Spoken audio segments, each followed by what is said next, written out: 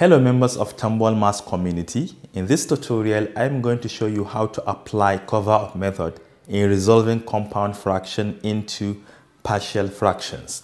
So we have a problem here, 5x plus 8 divided by x squared plus 3x plus 2.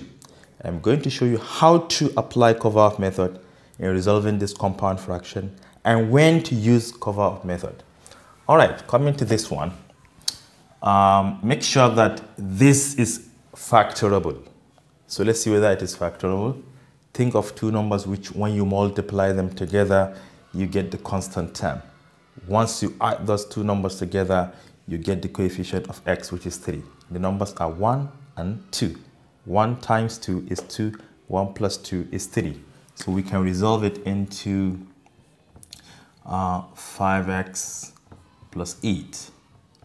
Divide by the two factors, x plus 1 multiplied by x plus 2. Before I show you how to apply cover-up method, let me tell you when to use cover-up method. Use cover-up method when you have product of two distinct linear factors. You can see these are factors, right? They are linear and distinct, meaning they are entirely different. Do not use cover-up method when the two factors are the same, meaning we have repeated factors, something like x plus 1 multiplied by x plus 1. You can see they are exactly the same. Do not use cover-up method here. And also do not use cover-up method when you have irreducible quadratic factor like x squared plus 1. You cannot factorize it, right? Unless if you're going to the complex world. So always apply cover-up method once you have product of two distinct linear factors. So let me show you how to apply the cover-up method. Remember, to resolve any compound fraction into partial fractions, you have to always consider the degree of the denominators. Remember, all of these are linear. 1 degree less than linear will be a constant. So we're going to have a constant, a particular constant, divide by the first factor, which is x plus 1, then plus another constant, because all of them are linear, divide by x plus 2, something like this. But if the factor is quadratic, 1 degree less than quadratic will be linear, and the general form of a linear will be ax plus b. So it has to be ax plus b here. I did mean this is a quadratic. But linear, you know, it has a degree 1. 1 degree less will be 0, right? And anything to the power of 0 will be constant. All right. So now let us apply cover-up method. I would like to find the value of a. Why do we call it cover? You cover this, right? From here, you may cover this and consider this. You cover this and consider this. This is why we call it cover-up method.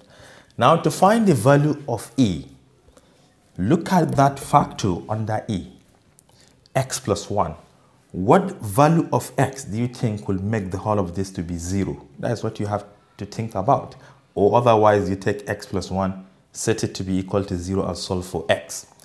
Definitely minus 1, because minus 1 plus 1 is 0. So use that minus 1 to find the value of a, but do not use this factor again.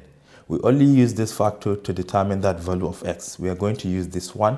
Or let me come back here to the top. Use this and this. Do not use this one. So wherever you have x at the top, replace it with that negative 1. So you have 5 multiplied by that negative 1 plus 8, right? Divide by, use this one, do not use this, minus 1 plus 2. Simplify this and get the value of a. Let me do that directly here. 5 times minus 1 will give us what? Minus 5. Minus 5 plus 8 will give us 3. Take note of that, 3, right, to the top. And this is minus 1 plus 2, which is 1. 3 divided by 1 will give us 3. So it means that a is equal to 3. Had it been we got a fraction, make sure that in the end, the denominator should be written beside this factor. But since it is only a constant one number, which is 3, just replace it with a. Then the b, you come here, What value of x will make the whole of this to be 0? Minus 2, definitely. Or you set this to be 0 and solve for x. So use that minus 2 for this and this, wherever you have x. 5 times minus 2 plus 8. Divide by. Use this one. Remember it is minus 2, then plus 1. 5 times minus 2 will give us minus 10. And minus 10 plus 8 will give us minus 2. Remember the minus 2. Our numerator is minus 2. Minus 2 plus 1 will give us minus 1. So minus 2 divided by minus 1 will give us positive 2. And we are done. Just come here, replace a and b with these numbers, 3 and 2. So it implies that these partial fractions, you can see them, are said to be what? The partial fractions of this compound fraction. As simple as that. Yes.